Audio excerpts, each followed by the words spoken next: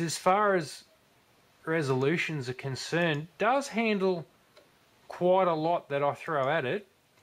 I'm going to list in the description of the video what it does handle and perhaps what it also doesn't. It's not going to be a thorough, conclusive testing of all the different resolutions that I could throw at it, but in saying that, it does handle quite a lot, you know, more than pretty much every other CRT TV I've tried.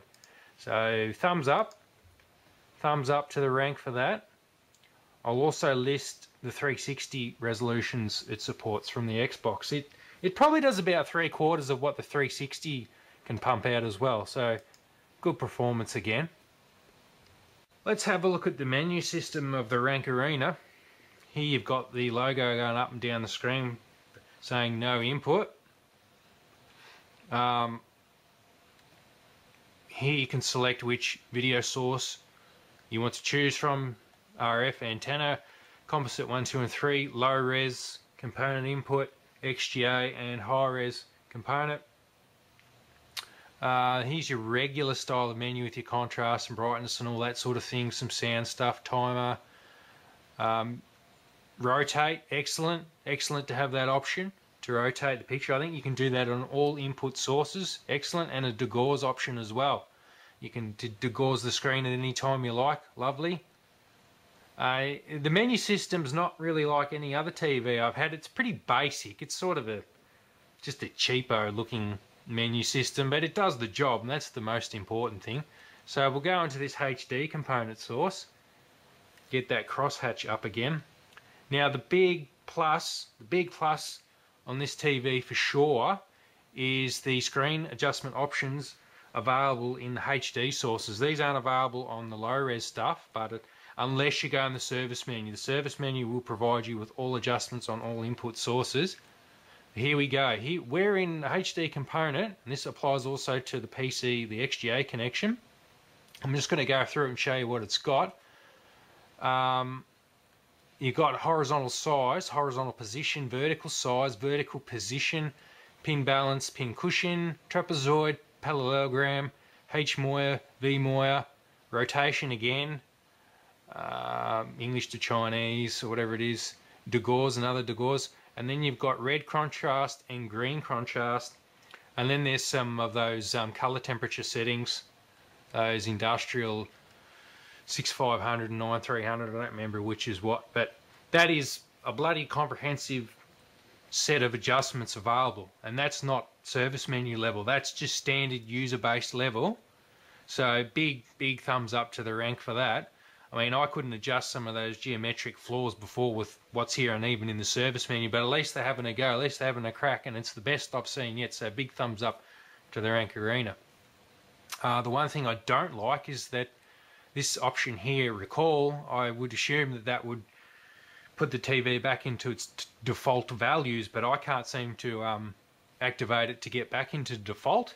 So if you're going to start changing any of the values, you're probably best to write them all down just in case you forget, or you get a picture messed up and you don't know how to get it back. So just write all those down. Anyhow, I'm going to show you how to get into the service menu because I had quite a difficult time finding how to do it. We'll put it on film here now, so in case anyone needs to look it up and see how you do it. This is how to get into the service menu. You must use this button here that has a dash on it. This selects how many digits you can input when changing a channel, either 1, 2 or 3. You must change on the television so it accepts 3. So you get it up like that. You get up 3 digits, you hold menu on the TV, and then you type 777 on the remote, and you're into the service mode like that.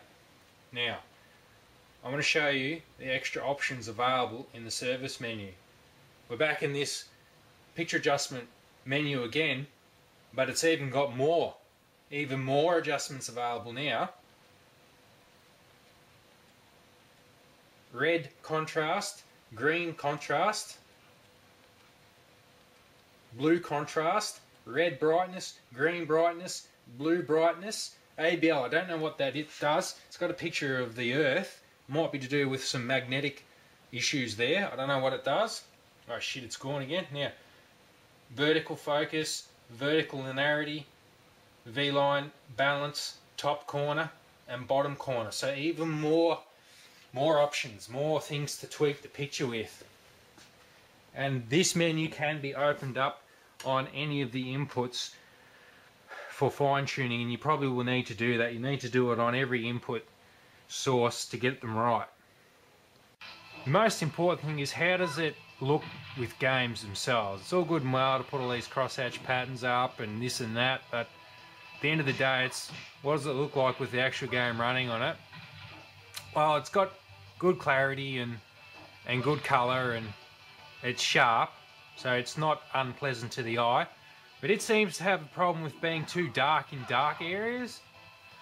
One of the LG TVs I reviewed in the past was similar. It's just too dark in dark places, and I fiddled with the brightness and the contrast and all those red, all the colour, contrast and brightness in the service menu, and I couldn't get a satisfying picture up.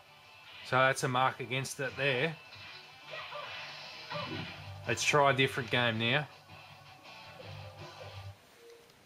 I'm back on Trouble Witches now. I've rarely played it or even tried it as a game on these HD displays, but it does look bloody good. Looks bloody sharp as, looks great. And I think you'll find it'll look even better on a better set anyway. Yeah, well look, one other thing I should point out too is the volume on this thing. Oh, you can see the volume's not up all that loud on the screen, but I tell you what, fuck. This TV can sure crank out the sound, but it sounds terrible actually, so don't turn it up too loud. In concluding this video, we'll do the customary, the standard, take the back cover off and have a look inside. The back's off, and there's a couple of things that strike you when looking at this set for the first time. It's the massive speaker enclosures on each side of the TV. They're bloody huge. No wonder it makes so much volume. Pity it's not more pleasant on the ears. And there is this stabilising bar they've put in here to connect both of the speakers. Now, I don't really like how it wobbles like that. They're just hanging from the edges of the TV here. And they've decided to put this bar on just to sort of hold them together a bit more, but I don't like how it wobbles around like that. The other surprising thing is this shielding on the neck board here. I've never seen any TV or any monitor before have shielding on the neck board. You can see here that they've put some felt, like felt material around the edge of the metal. I think that's intended to protect the cables coming out from getting scratched up or cut on the metal casing, but look, the wires aren't even touching the felt. They're just resting against the metal anyway. It should have the felt wrapping right around to protect those cables, so it's not very a practical design. The other thing I noticed too is that there's a clamp in there. It's actually not tight. I think it's broken. It's actually broken where my index finger is pointing. The plastic tab should be glued on. Now I don't know how that's broke. You'd hope that it hasn't come out of the factory like that. It's not going to affect any performance. It's just there to hold this neck board on a bit more. They'll just pull off and plug straight back on anyway. Yeah, you wouldn't hope it came out of the factory like that, but you wouldn't know. This is made in China, this TV. Fortunately, the tube, and the rumour is true, that the tube is a Toshiba tube. There's a bit of the label. I've checked it out and it does say made in Japan. That's a good thing. I mean, I know this TV's got its flaws. Maybe the tube's attributable for some of that. Hard to say. I'd like to see it with a different chassis running on it. But it doesn't shake my confidence in Toshiba just yet. Still have a lot of faith in their abilities to make good tube. And you've got the chassis down the bottom there. It's pretty bloody big. It's a big chassis, big wide chassis. And there's a board there, board with your inputs that I'm pointing straight down to. So that's the internal view. I've really got to wrap it up now. So you basically got a TV. I think at its core it can display a good image, but it had those geometry problems. It's got issues with signal compatibility. It's meant to have excellent signal compatibility. It showed very good compatibility with VGA signals. So there are a few issues there. And look, in the end, I don't think it's going to beat the Sony KV HR-36 and I think it's still the best HD CRT out there.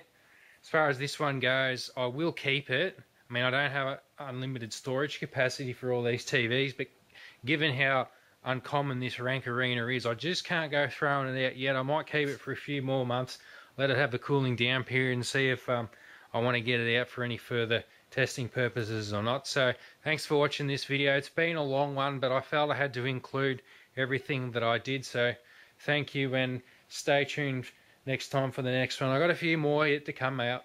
So thanks again.